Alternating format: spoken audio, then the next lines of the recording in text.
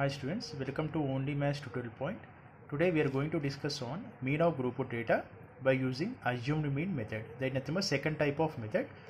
Actually, the mean of group data can be solved by using three methods. That is, first one is direct method. That one I already discussed in the previous videos. And second is assumed mean. That one we will discuss now.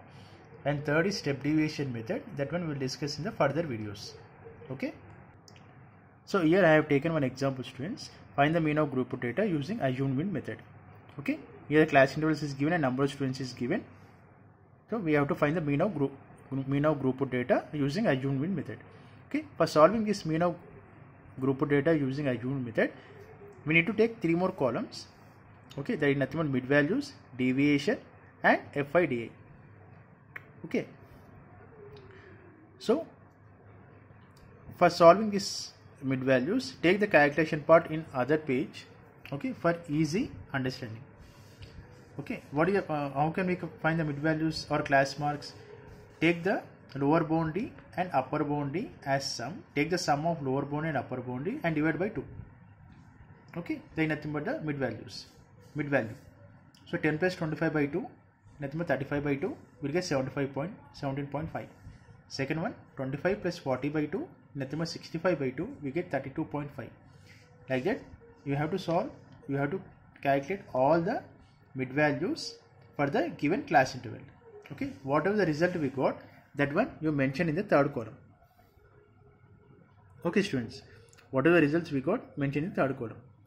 Then, before going to this fourth column and fifth column, I will explain what is this. Okay, why I have taken A to the third value.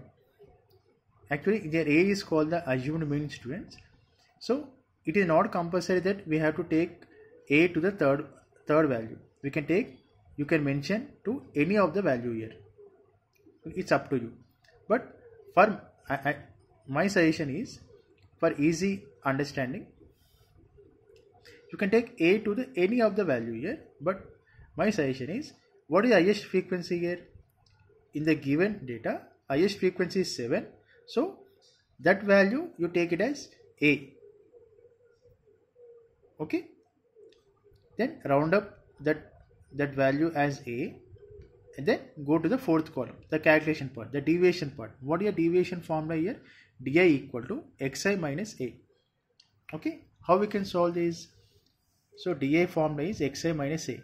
Already we have taken A as 47.5. This A is common for all the values.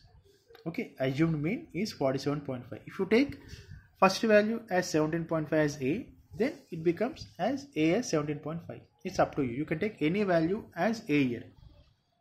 Okay, you try that method after seeing this video.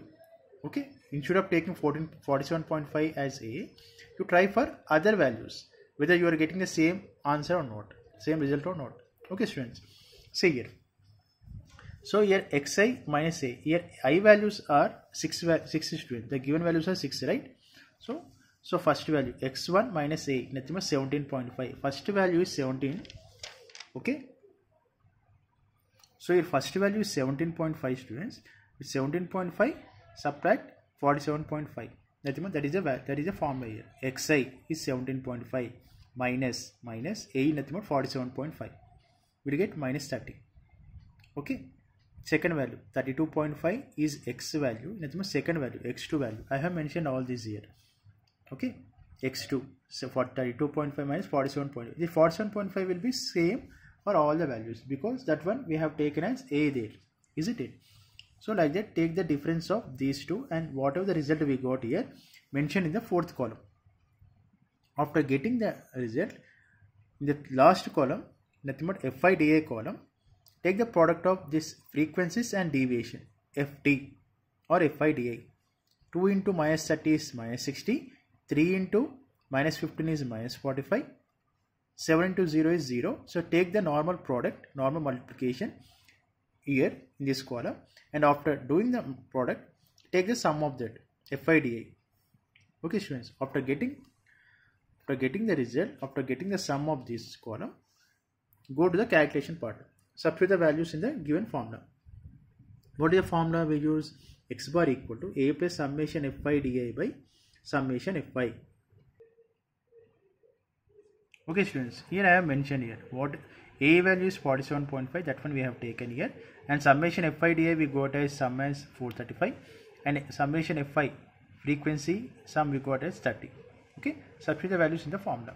So a is 47.5 and this one fi di is 435 by 30. So this part we get as 14.5.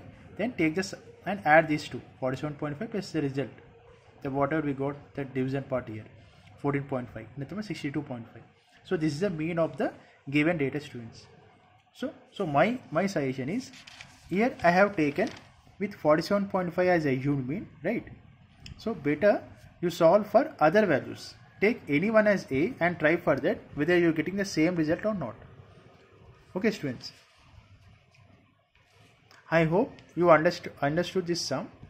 Okay, if not, once go through this video, and in the next video I am going to explain the second example of same method, students. Thank you.